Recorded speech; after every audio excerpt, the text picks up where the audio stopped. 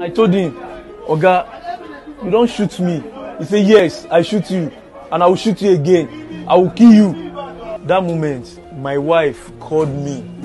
She doesn't know maybe anything happened or not. She just called me, called my number. The officer picked the call and told my wife, your husband is dead. Come to Ikeja to come and pick his corpse.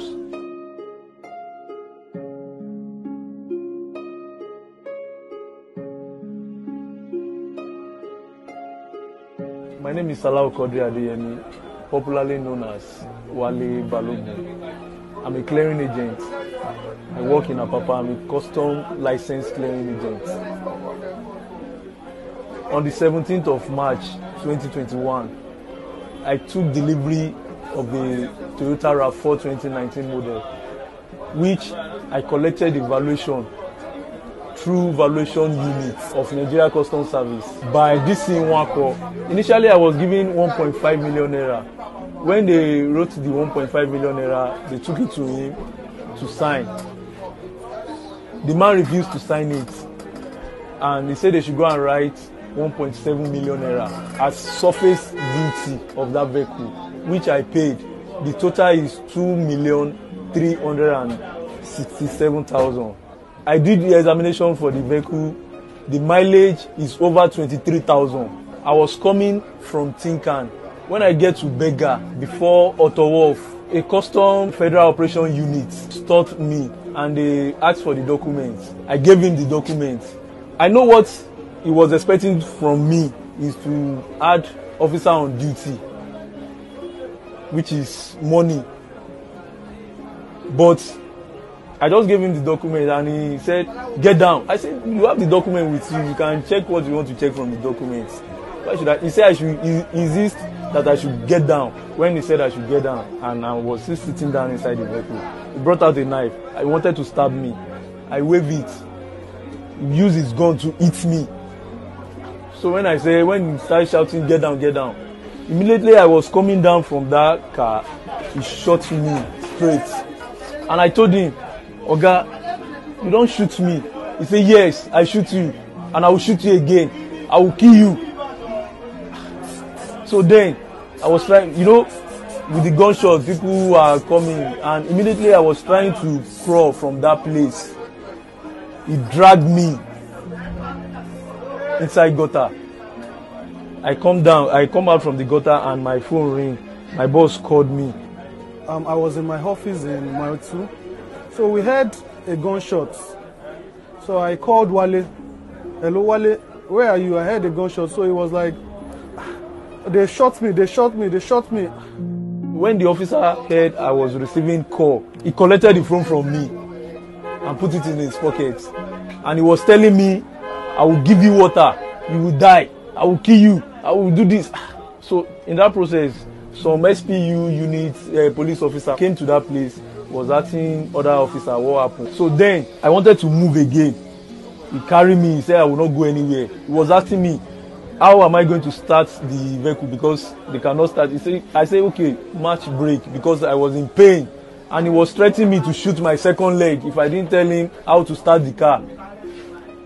So then I told him, just match the brake, the car will start. So they wanted to put me in their van and take me. So one of them now said, leave that boy, make him go, I beg, leave and make him go. On that fateful day, I was at the office and I had the conversation. Then I went downstairs, I took bike. On getting there, I saw a lot of custom there. They were shooting like, I was trying to go close. An officer met me like, if you come close, I go shoot you. I said, oh God, what I do? Now my friend be that now. He said, go back. I listened to him, I went back.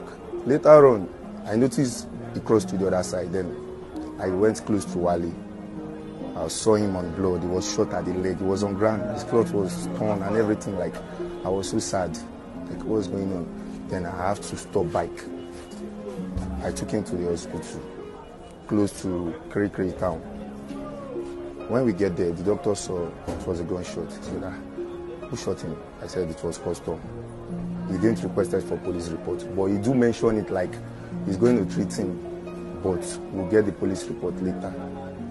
We took him to the theater. I was at the theater with him. He went through the injuries. There was no scratches on the bone. On my way going to the hospital, his wife called me. Hello, sir, where's my husband? My husband, I want to talk to my husband. My husband, she was crying, really crying. So I was like, I said, your husband is fine. There's nothing wrong, he's fine, he's okay. But she was crying, insisting she wants to talk to her husband. So when I got to the hospital, I saw Wale. I was like, Wale, did you call your wife? He said, no. I said, she's insisting, she's crying seriously that she wants to see her husband, she wants to talk to her husband, that she's on her way to the hospital. So, and she got to the hospital crying seriously. She bagged her baby, she has a small baby. So when she got to the hospital, I was asking her, what happened? How did you get here? How did you know what happened? And she was like, she called her husband's phone, that someone picked it and said, they have killed your husband, come and carry your husband's corpse. So hearing that, I was like, okay. I took her to her husband. She saw her husband. She was crying. Her husband even asked her, what happened? That, why are you crying? I'm fine. I'll be okay, you know. That same day, in the hospital, I saw the DPO Trinity police station. He brought an envelope saying the deputy controller of custom that sent the DPO to bring the envelope, which we rejected. But later in the day, I went back to the DPO to get the envelope after asking our colleagues and other people about it. While some said I should collect, some said no. But at the end of the day, we received the envelope. And on Friday, OC Rover of Nigeria Custom Unit, Mr. Jack, I don't know his other name, Jack, he sent someone again to come and give me 100,000 naira. Making 200,000 naira they gave me. So, and even the hospital I went to collected more than 200,000 naira. When I left the hospital, they gave me list of drugs to go and use. The next day after the incident happened on Wednesday. On Thursday, I heard they were coming to the hospital to come and pick me up. They want to.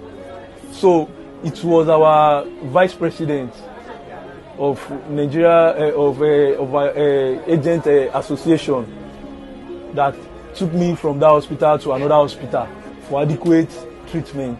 And since then, we have been doing one or two things to buy drugs, to go to another hospital. I normally do the dress up of this wound every blessed day, taking drugs, taking injection.